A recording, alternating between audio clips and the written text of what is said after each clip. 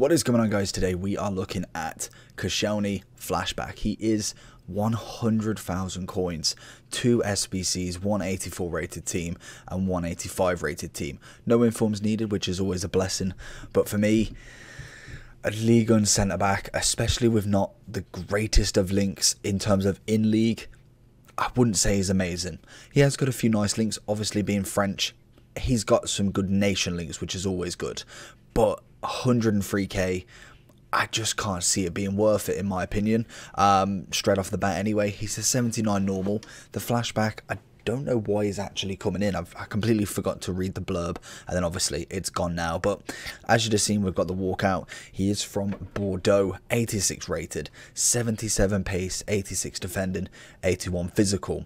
2-star skills, 3-star weak foot, right-footed 6'1", with a high defensive work rate and a low attacking. Personally, not bad. In terms of the stats then, acceleration 77, same as the sprint speed. I feel like it's good for a centre-back. Obviously, you whack a shadow on him and he goes up to 87, a plus 10. So that, for me, as centre-back is pretty decent. Does go up to a 91 rated centre-back, but the one thing that really gets me with him is animations. I don't know what it is. Every time he tackles, or at least in the matches that I've played, he was always given that second touch back, and it was so annoying because you tackle and you kind of bottle it off, it goes to their player again, and he does it again and again and again. And it was a consistent theme throughout the matches that Varane was doing it and absolutely nailing them, getting the ball. Koscielny was trying him for the tackles, and it was almost going back to them. Obviously not every single time, but a lot of the time he was doing that, and that is the most infuriating thing that he does. And I don't know if that is anything with his tackle animation or just the way he is as a tackler, because realistically, he should be a great centre-back. 91 on the overall, 87 pace, 94 defending with 81 physical. Yes, he doesn't have the greatest of dribbling, but it should do enough. 85 reactions, 84 composure. Agility and balance is a little bit shot, but he should have an incredible, almost like kind of presence in that role as a centre-back. Him and Varane together are a really nice link, but the problem is if you go right back, there's really no French right backs there. You have to have Lloris as a goalie because the only other goalie next is Mandanda. For me, I don't think you want Mandanda in there, especially if you are looking to go foot champs with him, if you're looking to go rivals, especially higher up the chain, it's just not going to work. So you need to kind of either then go Varane, Mendy, and then go someone like Sissoko, Pogba, Kante, and it's requiring a lot more than just one player to link him. Whereas normally you can go get a goalkeeper, get a super link or a perfect link there.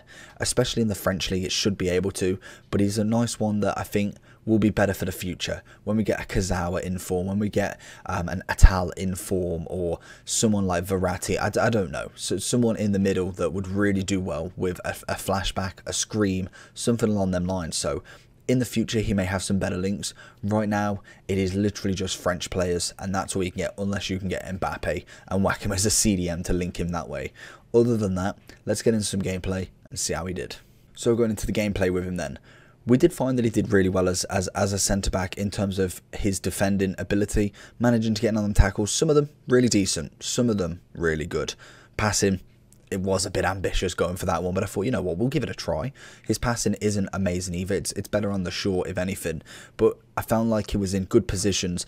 Pace-wise, I don't feel like he was up to the pace, really. He really just kind of plodded along sometimes, and that is a big problem with a defender. You want him on the action, ready there. We see him la-di-dying too much. Yes, my defending in this scenario wasn't the greatest, so it led to a nice little block, but really I shouldn't have brought Varane out too much. I should have brought back Carvajal, who personally for me is not the greatest right back either, but obviously at the moment he is the one that's working. And you'll see a lot of them, interceptions, just being in the right time, doesn't necessarily need to tackle, because I was getting so infuriated with that tackle and then suddenly it goes back to him.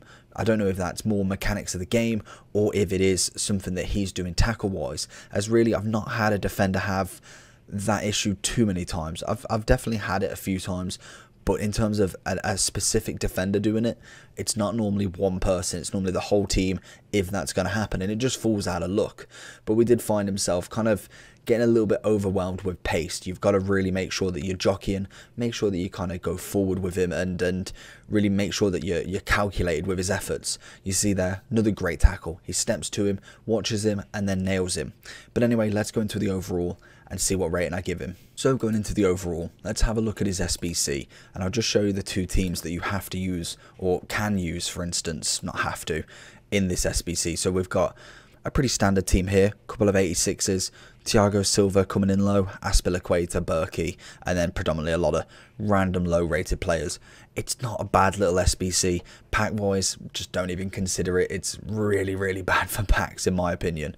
If we go back to Koscielny, and then we look at the second one, if you want to look at these as a bit of kind of inspiration as such as to what ratings you need, I always look at it and think, well, what are they using? They're using 84s, must mean that 84s are cheaper, 85s are up there. You want to see what you're actually using and use that combination to your advantage. Always definitely use your untradables first as well. If you've got any fodder, definitely use them first. But not a bad SBC. I feel like he's an okay card, but I just think for 100k at the start of the game is a little bit steep. I've given him a 6.5 out of 10. I feel like he's mainly weighed down from the SBC price in my opinion. He's got really good defending. Obviously the stats don't lie with that. Physical wise is good, is up in the high average I'd say.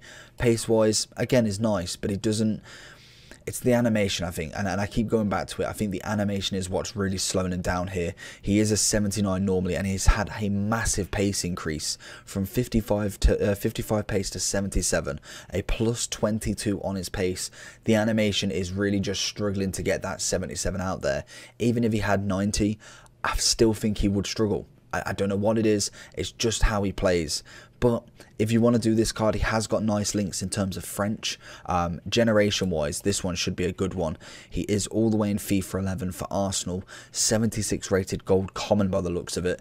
Then he goes into the rares, gets a couple of informs, another inform, no informs, double inform, no inform, Footmas to an inform in Bordeaux, and then to the 79 rated card. He is on the decline. He is, how old is he? He is 35 years old, so it's a nice last card for him. He's probably got a season or two left, maybe, at the lower division. Well, I say the lower divisions, at the lower rated teams in comparison to what he's used to, but it's still a collectible. He's a collectible to me. That's why we've done every single SBC so far, and I want to see how far we can go with that. In terms of links, like I say, it's the inevitable. We've had loads of French players. Ben Yedder's next.